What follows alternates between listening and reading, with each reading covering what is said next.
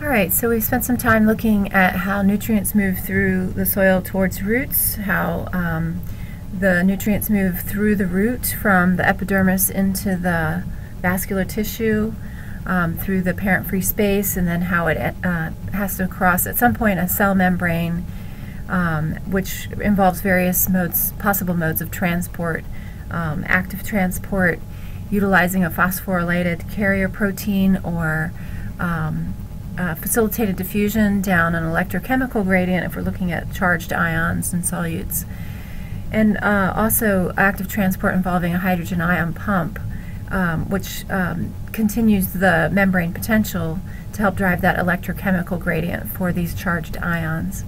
And so we looked at a uniport system versus a symport system, and now we're just going to kind of step back and look at how once the nutrients are in the plant, how that affects where the plants go, how those nutrients are allocated, how that affects different ecosystem level, potential ecosystem level dynamics as well, sort of plant and soil kind of interactions. All right, so we'll start with this question: how does nutrient availability and uptake affect allocation of nutrients? And by allocation we mean basically where do the nutrients go. So in this first diagram we can see that as the nitrogen supply increases from left to right, when we have a high nitrogen supply here on the right, we can see that more growth is allocated to the shoot, and here's the root. So we would refer to this as where high nitrogen supply is, where there's high nitrogen supply, then there is a decrease in the root to shoot ratio. In contrast, when we see that under low nitrogen supply, in this figure we can see here, here's the shoot once again, and here's the root. And so this results in a high, what we consider a high root to shoot ratio. All right, and so the question is, why would there be a difference? Well, basically, the idea is that plants will allocate growth or metabolism, whatever is needed, in this case growth for nutrients to maximize, or relative to nutrient availability, to maximize resource acquisition. So, acquisition. So when nitrogen is limiting, then plants will allocate more growth towards the roots so that they can penetrate the soil more readily and more widespread, and perhaps allocate more energy to mycorrhizae or to root hairs to try to penetrate and access different parts of the soil that would otherwise be unavailable. When nutrient supply is high rather, on the right here, you can see that the plant is apparently getting enough nutrients closer to the base of the plant, and so the plant allocates more growth towards the shoot, again to maximize resource acquisition, but this time from the shoot area. So by growing taller than its neighbors, by spreading out wider than its neighbors, it can outshade neighbors and access more light. And nitrogen is something that plants need in large quantities in order to maximize photosynthesis. So how widespread is that response?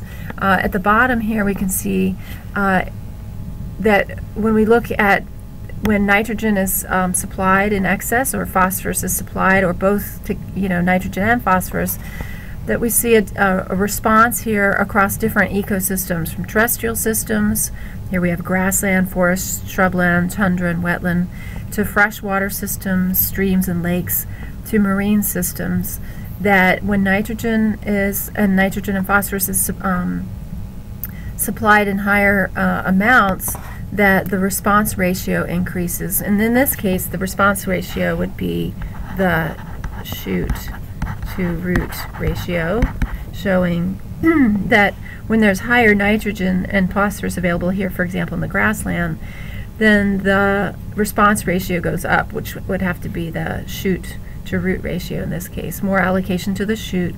When less nitrogen or phosphorus is available, then well, in this case, when nitrogen is supplied but phosphorus is still low, or if phosphorus is supplied but nitrogen is still low, then we don't see as much shoot growth, and so that's why we have the lower bars there on in the first two segments of each of these parts of the graph.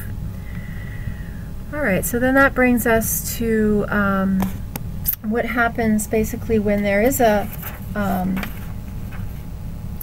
nitrogen that's in short supply. How does the plant respond? So we can sort of phrase this as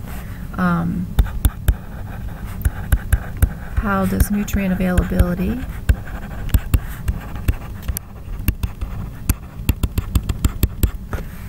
affect differential nutrient uptake?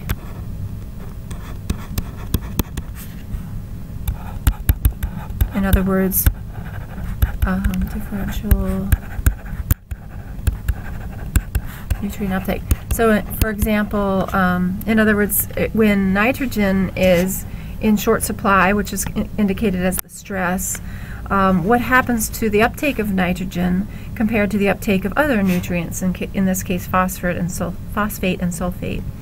And so what we see is that the absorption rate of in other words, the amount of ammonium and nitrate absorbed compared to a control where these were not in limiting supply, there is an increase in the uptake of these nutrients, whereas phosphate and sulfate are much lower in the amount of uptake there.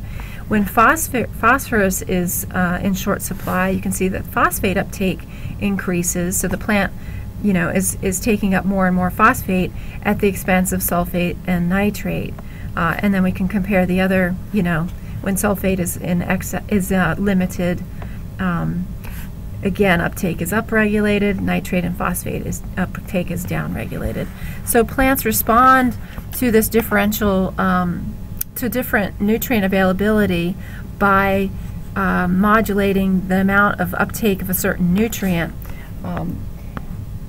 So basically we can kind of explain that by stating that transport proteins, or transport protein synthesis,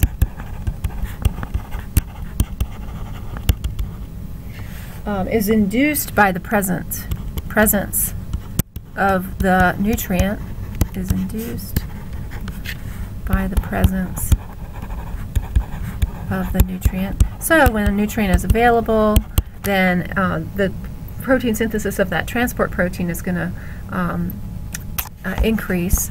And when we have nutrients in low supply, that causes upregulation of that protein, of that transport protein. So we'll jot this down. When nutrient, let's say when a nutrient is in short supply or is limited,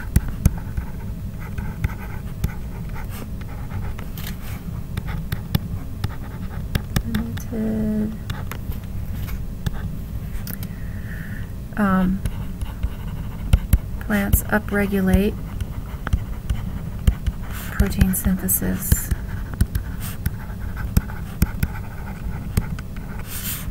of that nutrient's transporter,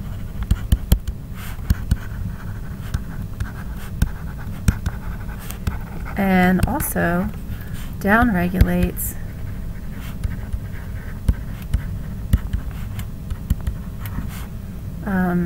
other transporter, their nutrient.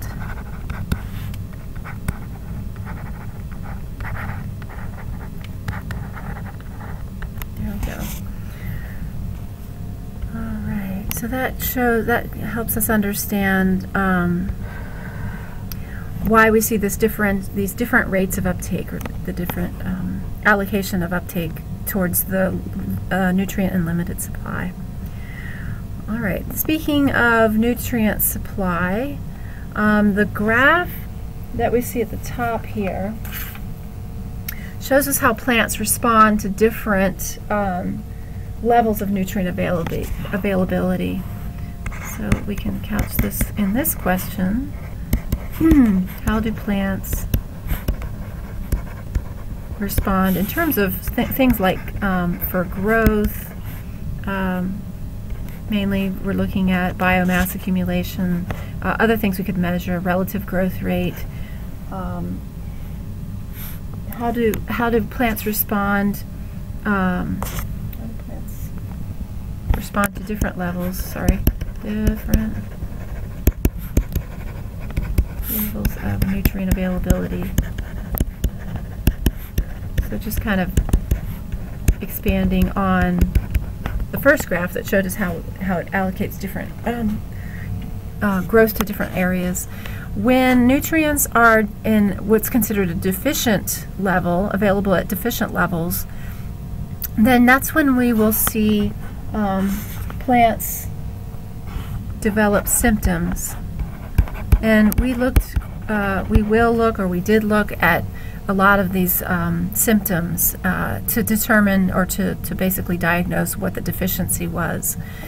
All right, and then there's this adequate zone, which is shown here, where the higher the availability, the more the growth. And so there's sort of a linear relationship where the availability of the nutrient limits growth, kind of in a sort of regular slope here. Once that availability is sort of maximized, then you can see growth is going to level off here, and that's what we refer to as luxury consumption. So the plant can continue to take up nutrients, and plants are different in terms of the level of luxury consumption that they continue to participate in. But essentially a plant normally limited in a nutrient, suddenly that nutrient becomes available. The plant's going to continue to take up that nutrient, but not turn it into growth, but more likely store it into vacuoles or into the central vacuole and that sort of thing. And then at a high enough availability, that's when we start to see symptoms again. But these symptoms are related to toxicity, where even nitrogen, for example, can cause symptoms of toxicity, where we see sort of nitrogen burn on the edges of the leaves and so forth. Now, we won't talk so much about toxic symptoms, but we did, or we will, if we haven't yet, depending on where we are in the class, talk about symptoms for deficiencies of things like, we will talk about deficiencies of mobile nutrients, which are nitrogen, phosphorus. These are mobile inside the plant, potassium, and let's see, one more I know is out there, magnesium. And then also we'll talk about deficiencies of less mobile nutrients like calcium and iron. So these are the ones we'll talk about to make sure we can diagnose their symptoms, use the symptoms to diagnose the deficiencies.